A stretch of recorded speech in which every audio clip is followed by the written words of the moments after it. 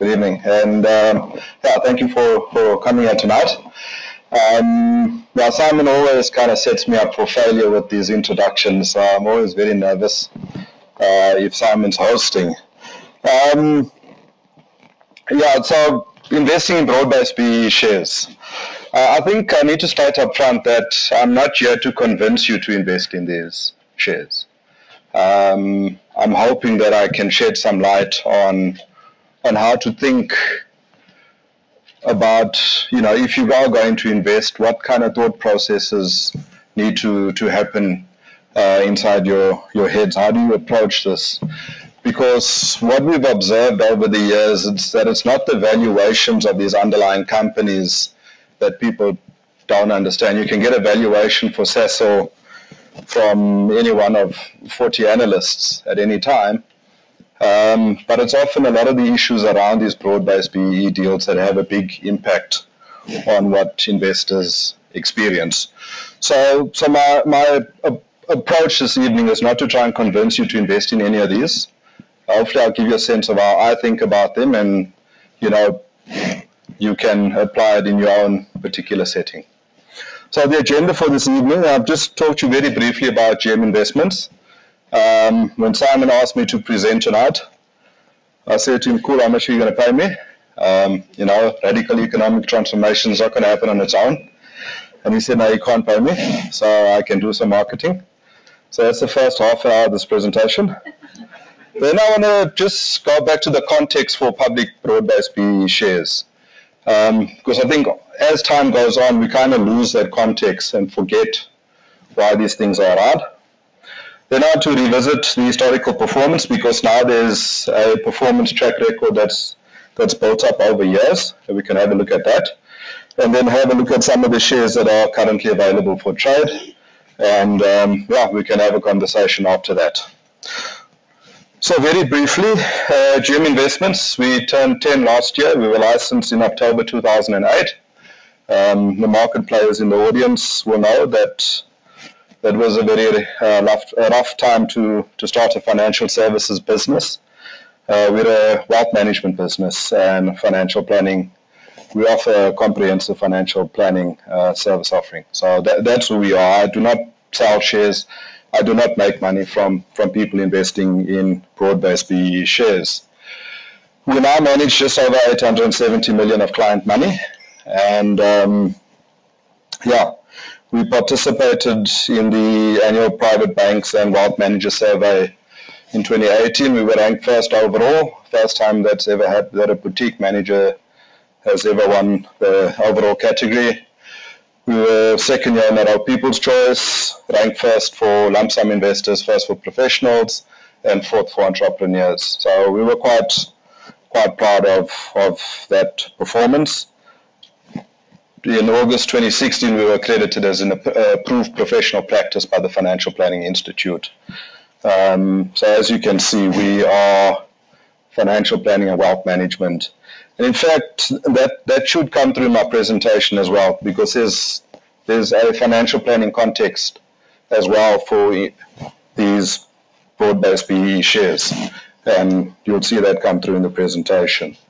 And currently we're about 20 staff in the business. So that's us. Okay.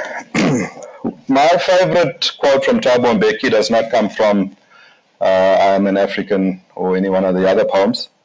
It comes from the 1999 BBBEE report. We said that the struggle against racism in our country must include the objective of creating a black bourgeoisie. I would like to urge very strongly that we abandon our embarrassment about the possibility of the emergence of successful and therefore prosperous black owners of productive property. And he was speaking in the context of broad-based black economic empowerment. Back in 1999, it was more narrow-based black economic empowerment, more about affirmative action. And the focus back then was about employment and getting black people employed. Okay, this is the context around BBBEE that I'm chatting about very briefly. And yeah, what you see that ultimately it was about income growth and getting black people to earn incomes. Okay, and typically if you were connected, you got some kind of deal. Then phase 2 came along, and there the focus was on broad-based BEE. So recognizing that just incomes alone and narrow-based BEE was not going to make any kind of meaningful impact in the economy, we saw the introduction of the 7 codes of good practice as far as BEE was concerned, and the focus then shifted from employment to ownership. So, it's no longer about affirmative action, which was renamed employment equity. It was about a whole lot more. The third phase that's currently underway is about black-owned business and procurement, and encouraging black professionals to start businesses and to start doing business with government and large corporate. But it was in terms of this ownership focus that we started to see the broad-based BEE deals come to market for the public. So as a company, if you wanted to do a BEE deal, you had a choice of 4 partners that you could look at. You could look at your own staff, you could look at some kind of broad-based interest group, so a women's group, a community organization, or organizations working with the disabled, for example. You could get a strategic partner, so a connected individual, group of individuals or consortium, or you could choose the black public. Okay, so you had a choice. And in fact, if you look at the data, most companies opted for the first one, staff. So a combination of the first and second one. A lot of companies included strategic partners where they perhaps needed a bit of influence here and there, and very few companies went with the option of also including the black public in their deals. Okay, and a headline like this last week was a reminder of why that is the case. We were sold a Hong Kong car with a BMW sticker. Says disgruntled Sasol and Zakhele shareholders. Now, when I see a headline like that, I understand the frustration of the shareholder, but I suppose just the way it's been described. And, if I were sitting in head office deciding now which of these 4 partners do I deal with, something like that kind of deters me from, including the public within my universe. Okay, so those are the challenges that we see with public BEE deals. Is firstly, funding is a big issue, education, communication. So how do you communicate with a broad base of people that, number one, speak different languages, that have very different kind of understandings of how the market works, how these deals work, have very different expectations, very different goals, and that investor sophistication is quite different. So it's a fairly difficult space for companies, fairly difficult decision for companies to make to put these broad-based BEE shares or create some kind of scheme for the public. And then you've also got the funding challenge, and I'm using Phuthuma Nathi just as an example. So the funding challenge was kind of one of the biggest challenges up front. Because if you think about Phuthuma Nathi, when they came to market, the MultiChoice business was worth about 17 billion rand in total at that stage. To sell 20% of that company, they would need to find partners with about 3.4 billion capital.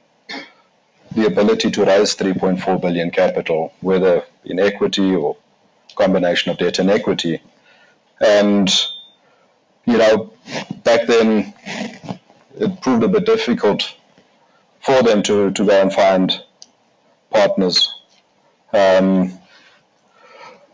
the challenge that they face, and every other company that's done a BEE deal, is actually not too different to someone wanting to buy a house. If you want to buy a house, most of us don't have the money to go and buy that house cash. So if you look at how they've opted to fund these deals, it's actually quite similar to the way you would fund the purchase of your own property. And this is how I would describe the funding structure of broad-based BBBEE deals in probably the most simplest of terms. So if you consider someone buying a house for R1 million, typically they would put 100,000 Rand of their own cash into that transaction and get a loan for 900,000 and use their income to settle that loan over a period of 20 years. Because conceptually something we understand. And pretty much if you look at Phuthuma Nathi, the share price going at 50 bucks a share. Investors paid 10 Rand a share for their stake, and there was a loan of 40 Rand a share within Phuthuma Nathi. And the dividends from the business was then used to settle that loan. So in essence, in its very simplest form, this is pretty much how companies approach the funding challenge. And most public BBBEE shares are funded this way. Not all of them, most of them. The amount and structures of the debt differs. And I think this is where people start to kind of glaze over when they read the prospectus of some of these public schemes, is because the structure of the debt tends to be fairly complex. Pref shares and, non-refundable, cumulative, non-cumulative, all those kind of things. And it gets very confusing, but in its very simplest form, you're using a combination of debt and equity to buy the asset, and you use the cash from the asset to settle the debt. Okay, that funding can be in the form of a loan and or a discount. Okay, so it's not only debt and equity, there's usually a discount, and I'll show that to you a bit later. Okay, so that's how they tackle the issue of funding. I think in addition to this, it's also important to remember what asset you're buying. Because some of the deals, what you were buying was a subsidiary within a bigger company. So Vodacom South Africa, so YeboYethu bought into Vodacom South Africa, which was owned by Vodacom Limited, whereas Sasol and Zala, you were buying into Sasol Limited at the top. So if you think MTN Zakhele, you were buying into at that level, Phuthuma Nathi, Vodacom you were buying in at that level. Okay, and I think whether it was at that level or that level created additional complexity as well, because it's very difficult to value an unlisted business. Yes, Vodacom is listed, but Vodacom South Africa is not.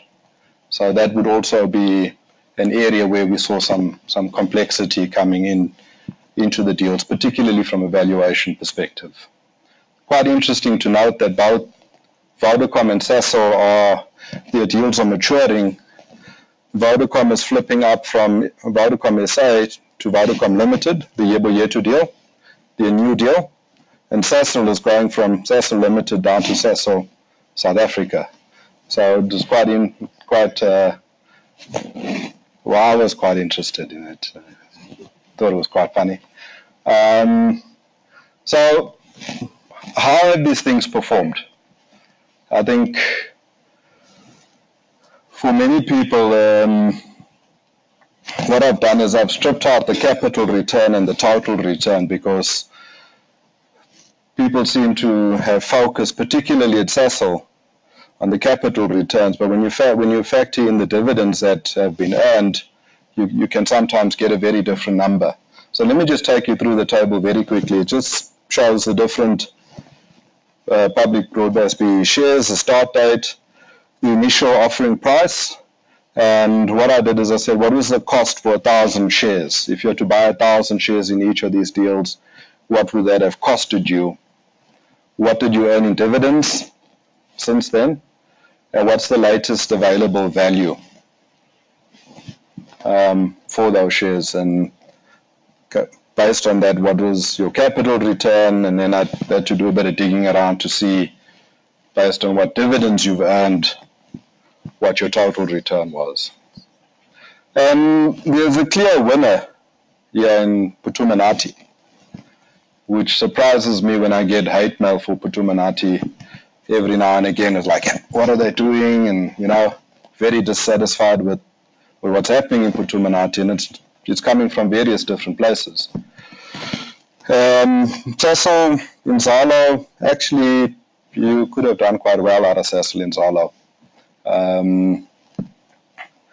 Timbeka Capital was a fairly small deal. Very few people participated in that deal. And in fact, you could still be holding that because that was converted to PSG. But there's just a reminder that you could have actually lost quite a lot of your money as well. So African Bank's 2 deals, you would have had a capital return of minus 100%, so you'd have lost all your money. But thank goodness for dividends that it wouldn't have been a total loss. So Vodacom YeboYethu 15% capital return, 200% total return. So in fact, the power of dividends comes through quite clearly in some of these. If you see Phuthuma Nathi 980% capital return and 1,900% total return. Okay. So dividends tend to people tend to kind of bypass them or look past them, but in fact over time can be a very powerful contributor to performance. Just by way of benchmark, the top 40 indexes delivered around 147%, including dividends, over the past 10 years. So that's, you know, I know Simon's loves his index trackers. That's Simon's return over there. 147% from his top 40, including dividends. So, given that context, in fact, broad-based BBBEE deals have managed to deliver a higher return, which you would expect because you've taken on more risk. These are geared plays. There's debt involved. You've taken on more risk. So what I want to do is I would just want to go into a couple of the issues around that you need to think about when deciding if you're going to continue investing in the space. And, you know, what I consider typically, and as things go along, I'll show you how these issues kind of come through on kind of assessing the attractiveness on some of these deals. So factors to consider. So first is the financial planning context. Okay.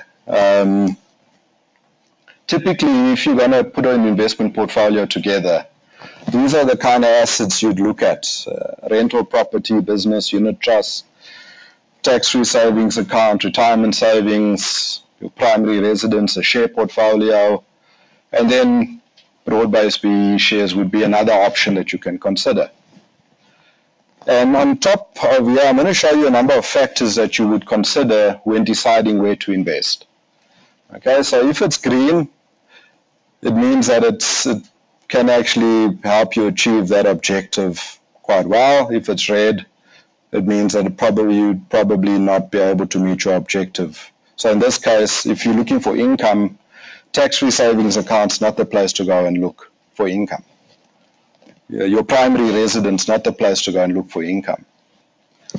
But if you're looking for some kind of tax efficiency, well, yes, tax-free savings are fantastic in that regard, and retirement savings as well. You get tax incentives on the way in, your returns are tax-free while you're in there. But, you know, some of the others, yes, your rental property, if your rent is less than your interest, can be quite tax efficient. If you're earning more income than you're paying in interest, well, then it's not so efficient. So that's why it's amber. If we move on to liquidity, so those not very liquid, others actually quite liquid. And then we can move along a bit faster. And this for me is the reason that you would diversify your portfolio. Not because equities sometimes outperform bonds. It's because what you're trying to achieve often differs. And you can't get kind of all your objectives or achieve all your objectives from the same or from any one of these investment options. So when you look at broad-based BBBEE shares in terms of your financial planning context, you'll see that some of them actually generate good dividends. So you can actually get a very decent income, others not. So MTN Zakhele paid you no dividends. You only got a capital return. Some of them tax efficient because they're giving you dividend return. Capital gains tax is more efficient than income tax. Liquidity, some of them are quite liquid, others are not. But they're flexible, they're divisible. A big positive is that you get geared returns, and I'll talk to that a bit later. They're not bulky, so you own 1,000 shares, you can sell 10. Doesn't have to be a big part of your portfolio. Control, you don't exercise full control over the asset, but you can go and vote at AGMs. Costs are quite low, but they're very risky because it's a geared investment, so it's very risky. So perhaps some of the insider shareholders needed to have been aware from a risk perspective that things are very risky. So if you're risk averse, this is not the place to be looking at for returns. Okay, so I think that is an important kind of financial planning context to consider. But the other issues that I think are important is the issue of liquidity. Can anybody tell me what liquidity means, what it stands for, why it's important? The ability to sell and buy, yeah. What's the key words with liquidity? Easily accessible. Easily accessible. Okay. Cash, somebody say cash. So how quickly you can convert it to cash. Okay. This is the formula for calculating liquidity. So I just want to take you through that for the next 10 minutes. But yeah, the ability of an asset to be converted to cash quickly and without any price discount. Okay, so there's actually two aspects to liquidity: is how quickly can you get converted to cash, and how much of a discount do you need to offer. Okay, too often we talk about how quickly can I convert it, but in fact there's a second dynamic to the issue of liquidity. So typically, if you want to try and sell a house, I know I lived next to a guy whose property was in the market for 18 months. So for sale sign, you know how irritating it is to drive past a for sale sign for 18 months. So you start to feel kind of, you know, whatever I bought, because I live next to the sock. But he refused to offer a discount. So he felt that the property was worth X, and he kept his price for the full 18 months. And in the end, I found out that he ultimately offered a discount, and he was able to move the property. Okay. So the liquidity issue, and you're going to see within the valuations and the trading of these shares that there is often a discount that's applied. So you can calculate a value for the share, but you always see that there's some kind of discount that applies in the broad-based BE share space. And that's because of the fact that it's a much smaller market, a very different investor profile, and you've got all these restrictions that tend to come with it. So what sort of discount should one expect? You know, what discount, how do you benchmark? How do you know what's a good discount and what's a... So what I looked, it's at Sasfin, so one of the fund managers is, 30% discount. You guys need to bring that down, man. Cazenove is kind of 20% on mutual alternative investments. They typically apply a 25% discount to an alternative asset. Avior, you know, they demand a 30% discount for an illiquid asset. So it's somewhere between 20 and 30%. Okay, so your kind of private equity guys are looking at a 25% discount when valuing assets. So I'm putting that up there as a benchmark. So when we look at discounts later on, this is the kind of numbers that you would have in your mind when you start thinking about the discounts that you're seeing in the space. The other concept is the issue of market efficiency. And what market efficiency really is it talks to the extent to which available information is reflected in the price of an asset. Okay, the JSE is a fairly efficient market. You know, even before the news comes out, the share prices are moving.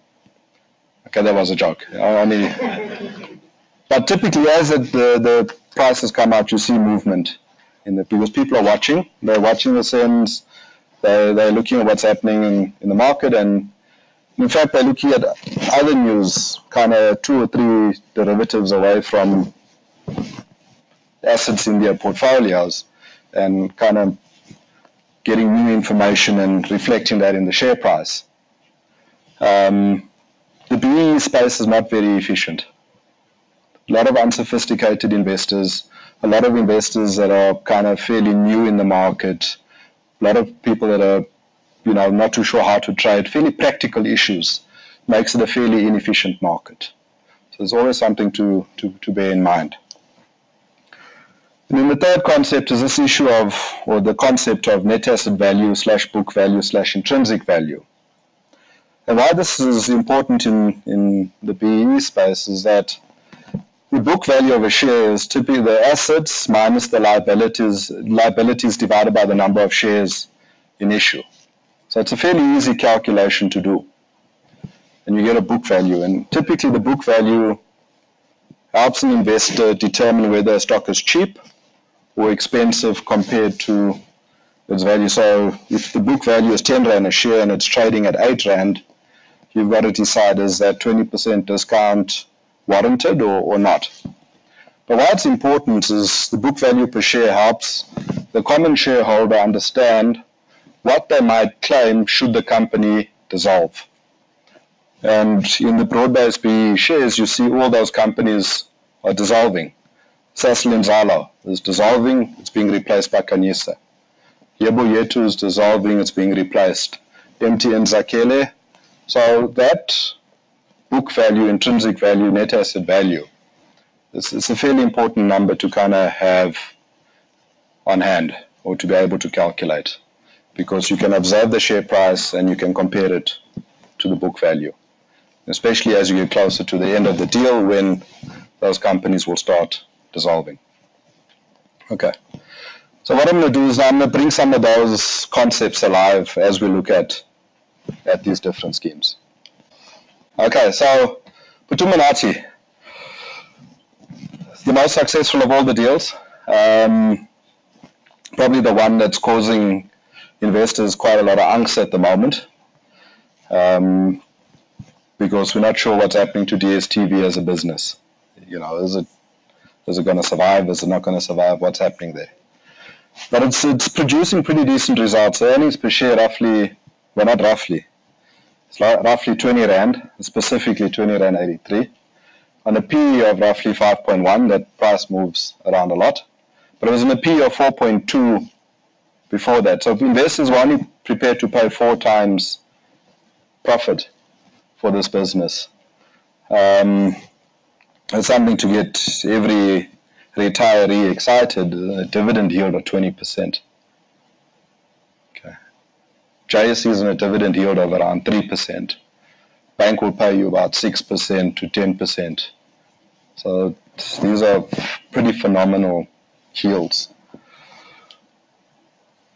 The reason that you have that, though, is that there's no liquidity event likely with Phuthuma Nathi. It's not going to unwind or unbundle, or it's an evergreen scheme. Okay, so that valuation is likely to stay suppressed for a bit longer until the market gets a lot bigger and more players come into the market. It's likely to stay at these levels, but there are fairly real concerns around. I've seen valuations from some of the companies that value Naspers. So when they do that sum of the parts valuation, you see valuations for that MultiChoice business in the region of 160 to about 200 Rand a share. So a fairly reasonable discount. And yeah, they've been in the news because, the CEO calling for Netflix to be regulated somehow, and other over-the-top applications are proving to be a major challenge.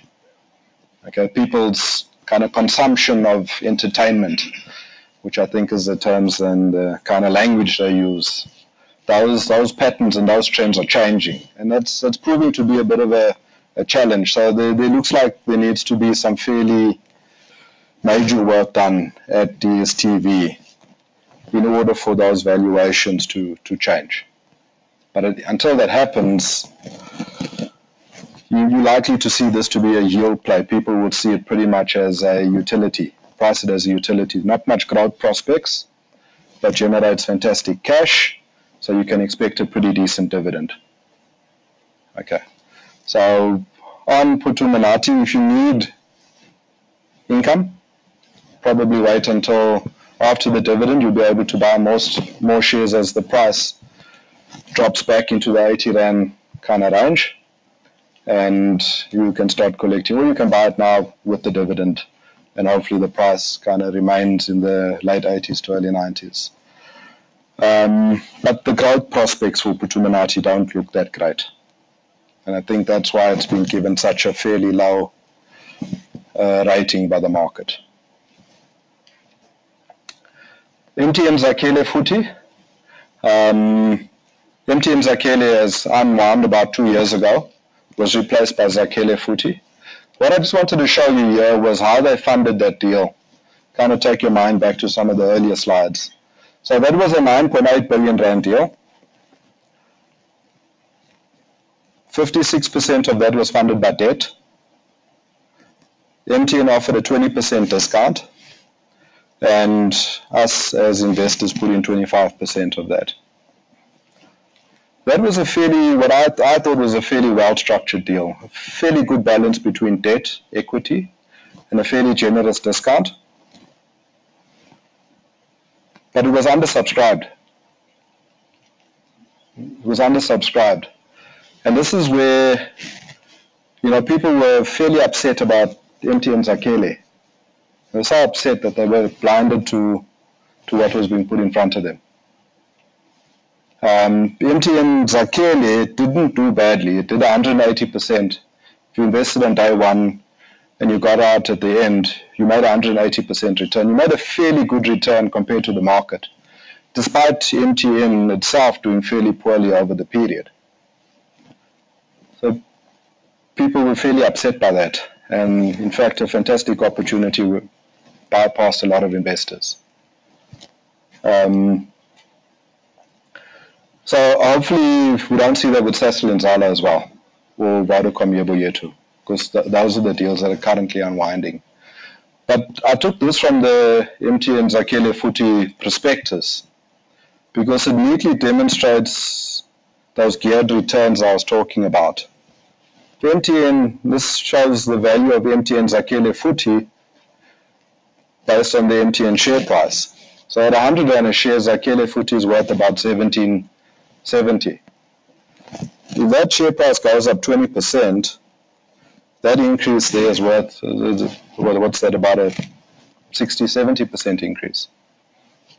Okay, if it goes up 80% from 100 to 180, that's a 280% increase in the value of your investment in Zakhele Futhi.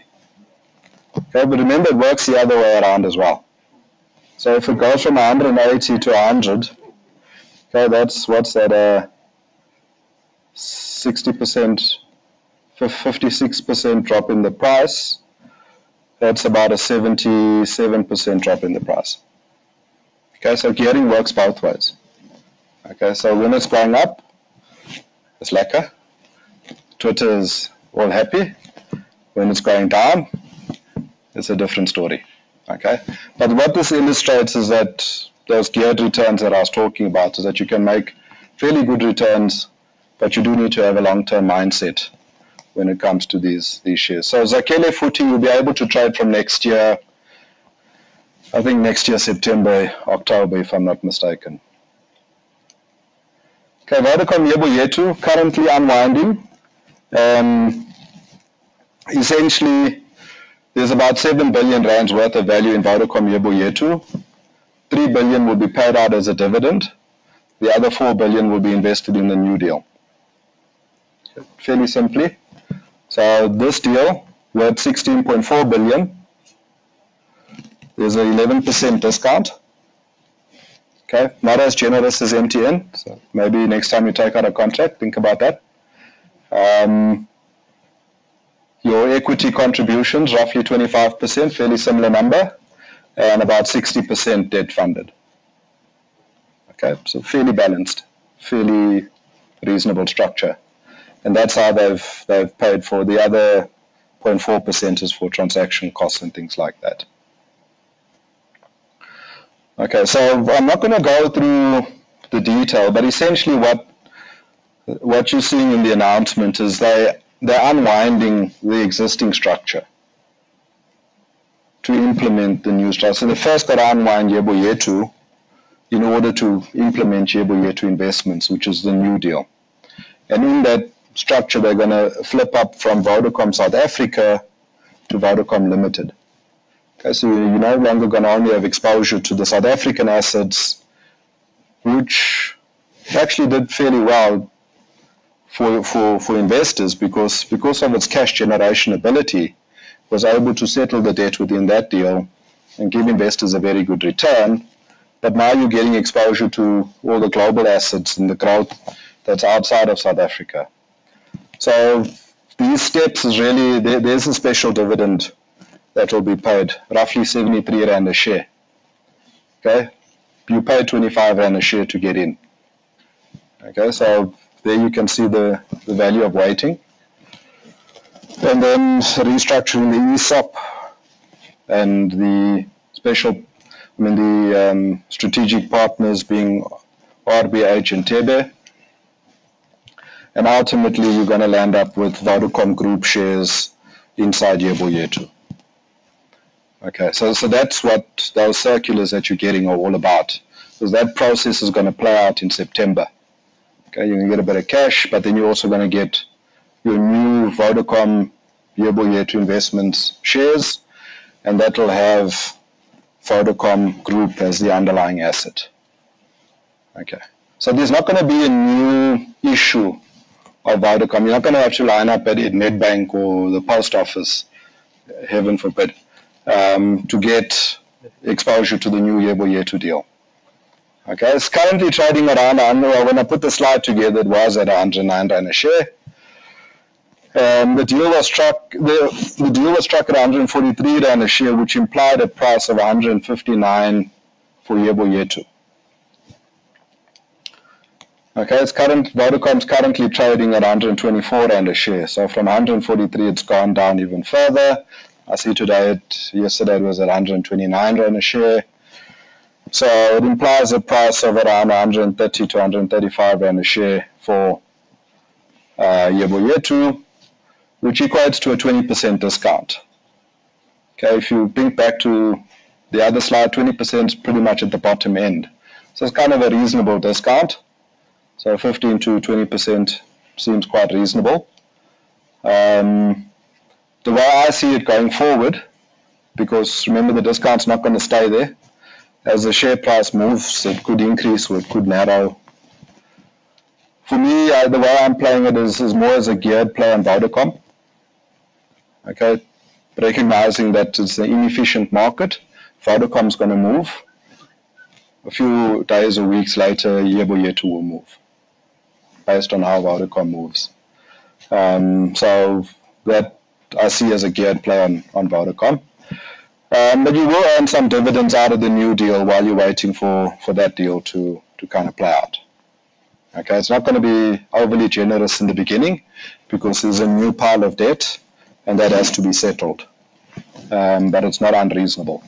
So I think this one I'd watch the Vodacom share price and then monitor the discount and use that to as a trigger for whether I buy or not. So when that discount gets a bit too big, maybe time to get in. Sasol. Okay, there were two Sasol shares, the B ordinary shares, that was a discounted share, and then the Sasol and Zalo. Okay, I'll talk to the first one, the ordinary shares, B ordinary shares, the discounted scheme. These shares rank pari passu with Sasol ordinary shares. What that means is you get the same voting rights and you get the same dividend as an ordinary Sasol share. Okay. Discount, currently 43% when I put the slide together. So Sasol then was 505, and Sol BE1 was trading at 286 Rand a share. Okay. Question you got to ask yourself, is that perhaps a bit too big a discount? Or is it fair? I don't know. Dividend yield on Sol BE1, currently about 5%, but we think that Sasol will increase and start increasing its dividends again. So you could see that dividend actually going up to as high as 7%, depending on where the share price is. Because remember, you get the same dividend as an ordinary Sasol shareholder. Okay, a few years ago, those dividends were around 16, 17 Rand a share. As a percentage of 286 Rand, pretty decent dividend. If you're looking for income, perhaps a decent place to look. Okay, value may emerge from the discount unwinding, but also from the overhang of stock in the Canisa restructuring. And I'm going to talk about Canisa just now. So Canisa shareholders are going to get free Sol BE1 shares. And we expect that a lot of them may sell to get the initial investment back. Okay, so the discount should be higher for a bit longer. So I wouldn't rush to get in just yet, but I'd keep monitoring that gap. Okay, there's no funding structure in this one. It's a straightforward calculation. What's the price of Sol BE1? What's the price of Sasol? What discount do I get? And if that discount's too big, you can buy. How I play it, is it a bit of a yield play as well as a discount play? Okay, anything over 6% dividend yield gets me fairly excited. Okay, that's me personally. My wife, she gets excited for shopping and other stuff. Dividend yields turn me on. Okay, anything under 4% would imply that it's a bit expensive. I buy when the discount's over 40%, and I have been buying at over 40%. Tend to hold between 25 and 40%, and I tend to sell below the 25% kind of level. Okay, those are my triggers for selling. Not what some analyst thinks Sasol share price is going to be in a year's time. Okay, so monitor these things. So I've sold 2 BE shares in my life, but typically I tend to buy them and hold them. The first one I sold was Sasol in Zalo, when the discount to its net asset value disappeared. So about a couple of years ago when Sasol in Zalo traded over 100 Rand a share. If you did the NAV calculation, the net asset value was below 100. The price was trading above 100. I sold. The other time I sold was MTN Zakhele. The discount went to about 5%. Okay. So even though at that time things were looking good for MTN, because the discount was so narrow, I sold out of the MTN Zakhele shares and waited for the discount to widen again. Didn't have to wait too long because MTN fell, share price fell off a cliff. So monitoring the discount becomes quite important when you're looking in the broad-based BE share space. It's a key trigger for me in terms of whether I should buy or sell. Canisa is very busy unwinding at the moment, or it's kind of in Zalo's converting to Canisa. Okay, it's Sasol's funded offer. Okay, there's debt involved in this one. So, yeah, if they didn't learn from Zalo, which was 95% debt funded, they've now gone and made 100% debt funded for Canisa. But there's a reason for that, and a very good reason for that. Okay. The other thing, opposite to Vodacom, what they're doing is Canisa will invest in Sasol South Africa, not in Sasol Limited, as in Zalo was. And it's for the same reason that Vodacom and Phuthuma Nathi were successful, in that you had the subsidiary which generated all the cash for the business. And Sasol South Africa is a cash generator for Sasol. So whenever Sasol South Africa pays a dividend to Sasol, it will pay a dividend to Canisa, and they'll use that dividend to settle the debt in those schemes, or in Canisa. Okay, so that 100% debt funding in that context actually becomes a bit more palatable. But I think it wouldn't have been politically kind of appropriate of them to ask investors for another equity injection. So I think that's why they went with that. Okay, and then you get a free share allocation based on the number of Sasol Inzalo shares. And the code for Sasol Inzalo is SIPBEE. So instead of typing it out, I just took a screenshot. So if you held SOL BE1, 100 SOL BE1s, you got 25 free for electing to remain in SOL BE1, and then you got another 10 free for participating in Kanyisa. And you got 100 Kanyisa shares for opting to participate in Kanyisa. So your 100 SOL BE1 shares now is 135 SOL BE1 shares, plus you're going to get 100 Kanyisa shares. Okay, that's how they're unwinding this thing and restructuring it. And the reason for that is that SOL BE1 is no longer going to convert to Sasol ordinary shares. So they're compensating you for that with a 35% extra allocation because they're expecting the discount to widen. Okay, the discount is definitely going to widen, and in fact it has widened to about 43% because SOL BE1 is effectively an evergreen scheme, just like Phuthuma Nathi. So Phuthuma Nathi, there's no wind-up date, there's no date where the scheme ends. The same is going to happen with Sasol SOL BE1. Okay, those of you that owned Inzalo shares, for every 100 Inzalo shares, you were given 10 SOL BE1 shares plus 100 Kanyisa shares. So as things stand, you have 100 Inzalo shares, 10 SOL BE1 shares, and 10 Kanyisa shares. The problem is, and I think this is what's causing a lot of angst and giving us the headlines, is that we don't have a value for those two shares as things stand. So as they're unwinding the scheme, this is now frozen at 95 Rand a share. This essentially has no value. Okay, the value will emerge over time as they start paying down the debt.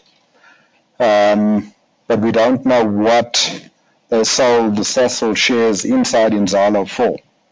If they got a price over 470 Rand, there may be some value there still.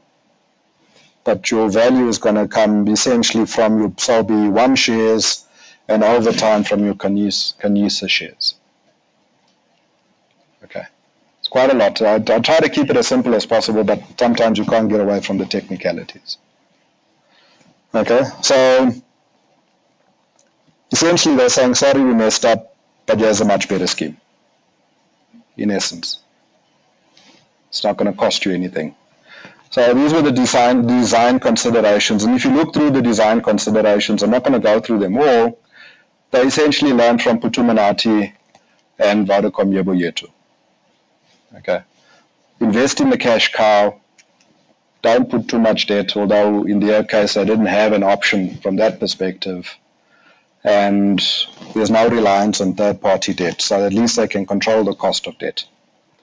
And the scheme is to become evergreen, in the same way Phuthuma Nathi is an evergreen scheme. And minimize the complexity, so you should see much better communication coming out of Sasol Kanyisa than you did out of Inzalo. Okay, I won't go through that in any great detail, but essentially it's a fully vendor-funded scheme, so no money needed from investors. Value creation on day one from your SOL BE1 shares, which you can trade today.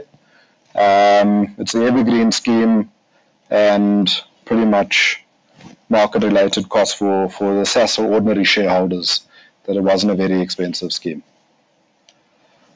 Okay, and I think this is the last deal that I look at, Ukamba. Anybody invested in Ukamba? Yeah. Okay, there are one or two. Okay, it's a fairly small deal, not too many people know about it. This was essentially Imperial's staff scheme. It's Imperial's ESOP, which had a 25-year term on it. So talk about teaching people patience. It's 25 years, and unsurprisingly, the staff complained. So what they did is they restructured and they created these A shares. And essentially, the A shares own 5.3% of Imperial, And the B and C shares the staff have kept, and they've got Imperial and they've got some other investments in there. So you're allowed to trade in the A shares in this deal. And the way they structured it, there was some kind of arrangement that they put in place with Investec, but about 831,000 shares, kind of deferred ordinary shares, vest in Ukamba on an annual basis. Okay, you still got to be patient. Another 2 World Cups, now 1 more World Cup before you get your money. So June 2025, you'll get Imperial shares for your Ukamba shares. Currently, net asset value, well, Imperial is trading a lot higher than 160 Rand a share, so that net asset value is a bit higher. I think it's probably closer to about 40, 42 Rand a share. And there's a bit of corporate activity at Imperial, which would result in Ukamba splitting as well. So you're going to get Ukamba Logistics and Ukamba Motors, which is the automotive business, excuse me, within Imperial. Okay, so roughly a 42% discount on net asset value for Ukamba, but a 7-year maturity period. So it actually seems a bit fair that it's slightly higher. But if you look 2 years from now and it's still 42%, then perhaps it's a bit more attractive. Just from the discount disappearing, you get a 73% return. So if all things stay the same, if the Imperial share price doesn't move, the discount disappearing gives you 73% upside, which over a 7-year period is not too horrible. Okay, you will get dividends as well from there. So that's the shares. I haven't looked at Vodacom YeboYethu because I think I've also run out of time. Yeah, I've got 4 minutes left. So do I have 4 minutes left? 5, 4, okay. 3, 2, okay. So big picture, don't try and guess which is the best opportunity to invest in.